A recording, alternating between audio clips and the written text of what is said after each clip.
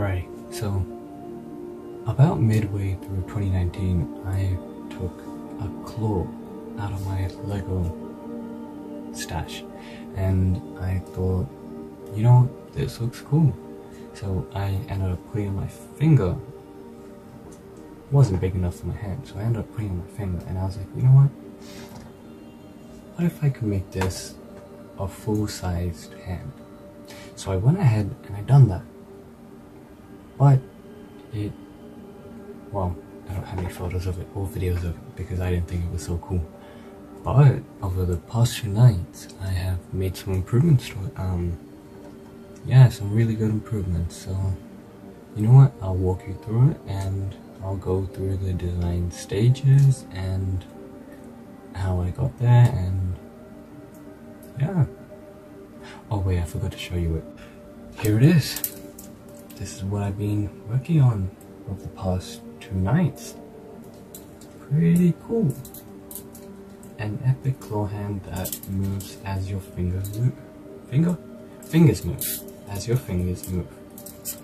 Now, I spent the past night, the whole night, just working on the first 4 primary fingers and getting the movements perfect to my fingers. And let me tell you, it was a tough process of trial and error. I got some videos I'll put up, but yes, it was, you know, very tough. After many different trial stages, I came up with a piston type of movement for the fingers. So, as you can see, it moves as a piston would. And yeah, so I worked on the index finger first and the pinky first. I don't know why I done those 2, but I'm glad I did the index and the pinky first. Index was the easiest, the pinky was the hardest, and it was just so flimsy. And considering my pinky isn't that, you know, long, it was hard to, you know, make a catch for it. Is that what you'd call it? No. A proper pinky holding system. That's what I meant. But yes, it was tough because I had to get all the measurements of all my fingers and basically plug them in each of these and raise the bricks or plates by however my fingers required it to. So after that, I had gotten onto, well, developing this whole piston system. Basically because all of these finger holding systems were very flimsy. They would move around and it would just mess up the whole movement of the fingers. After all the fingers were completed, I took a rest and then got back to it at evening and started working on the thumb. This whole system over here. Now, this one was a bit tough because I didn't know how I was actually going to, you know, move it as a thumb does, considering I based off of the fingers on an actual fingers movement. Does that make sense? I hope it does. Now, I haven't nailed down the 3 different joints on a finger, but hopefully I get those sooner or later. But yes, nailing down the movements on the thumb were pretty hard, so I had to create this gimbal sort of system with many different joints, and it just works like a thumb now. And it even locks into place at the back, so you can pull it back out, which is pretty good.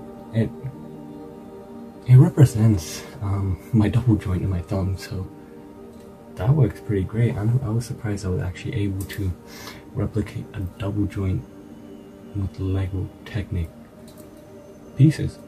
Pretty cool. And for fun, I just added a little web shooter right at the wrist. So yeah, this is Andrew's web shooter from The Amazing Spider-Man 1. I don't know if it makes a resemblance, but I hope it does. But yes, that is my Lego Technic Mechanical Hand. I spent many hours on this and no no pre-planning, no nothing. I just picked it up and I was like, you know what, let's make some improvements, and here we are now. Alright, so the wrist of the hand is essentially made up of, what would you say?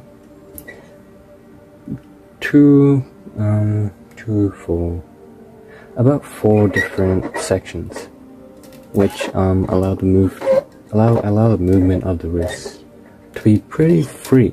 It's mainly this joint over here, and then these joints at the bottom, which are for the movement, and also, you know, putting it on.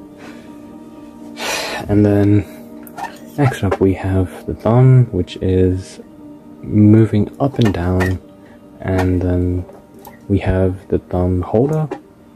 Yes, the thumb holder. And then the thumb claw. And this all moves like the gimbal system. Up, down, left, right. And also the claw is movable too. Now, with the fingers, it's all essentially the same movement. The finger holders have the piston system, which allow for better movement in the fingers, which the fingers joints are located over here in all four of them.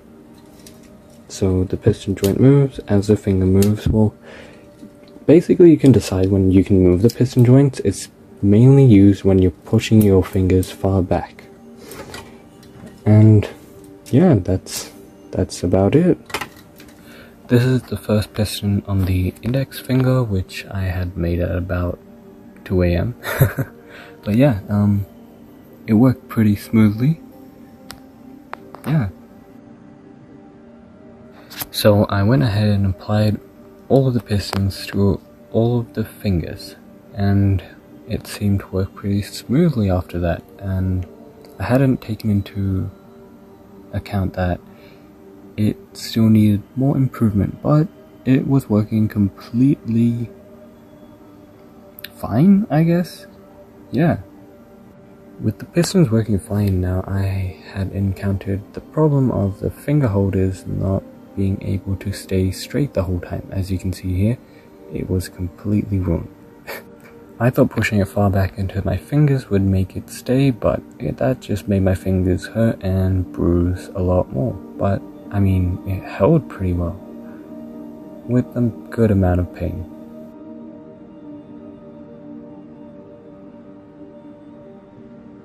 Now from here on, I created a secondary piston system which aided the main piston system, which made the finger holders a lot more sturdier, and it worked great with my index finger. So I was like, you know what, let's add that to the rest.